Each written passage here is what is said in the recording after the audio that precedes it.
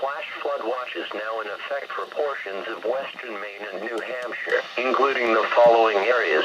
In western Maine, Androscoggin, central and southern Somerset, Cumberland, Waldo, York, Kennebec, Knox, Lincoln, Franklin, Oxford, Saginaw, in New Hampshire, Belknap, Rockingham, Merrimack, Carroll, Coos, Grafton, Stratford and Sullivan.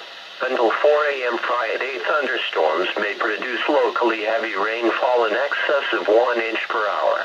Rapid water rises on streams and creeks, and in low-lying areas are possible, which could lead to flash flooding of roads.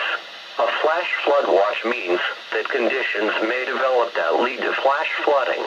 Flash flooding is a very dangerous situation. You should monitor later forecasts and be prepared to take action should flash flood warnings be issued. Do not cross roads covered by water. Be alert to any torrential rain that may quickly lead to flash flooding and road washouts.